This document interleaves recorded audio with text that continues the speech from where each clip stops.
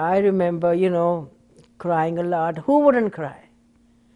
Your child goes out to work and doesn't come home, and then instead of being supported by your country, they started accusing him of being associated with their attacks. So that was, it was just not fair, just not right.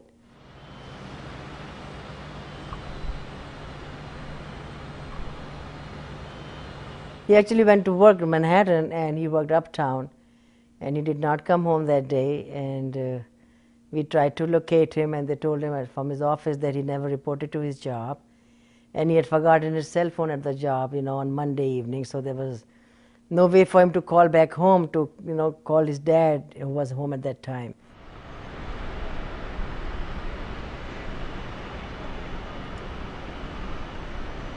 It was in him to help people. So we knew he would have gone down to help over there.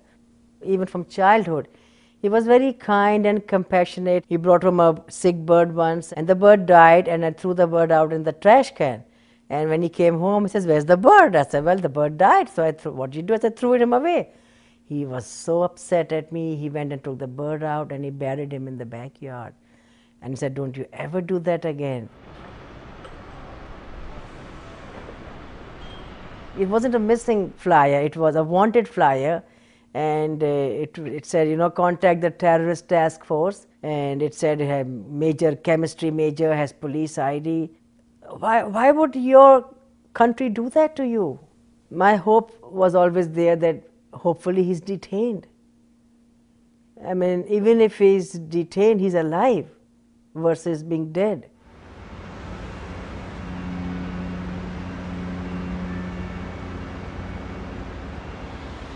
Well, I definitely was angry. I was angry at the injustice that was done to my child by my country.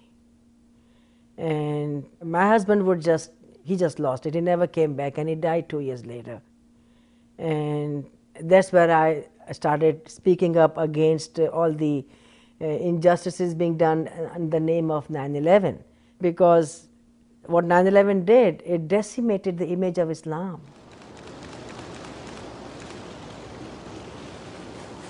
Well, he invited a few 9/11 victims' families after bringing Osama bin Laden to justice.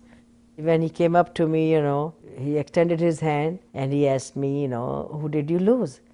And I said, "I lost my son. I was wearing his pin." And he said, "Tell me about him."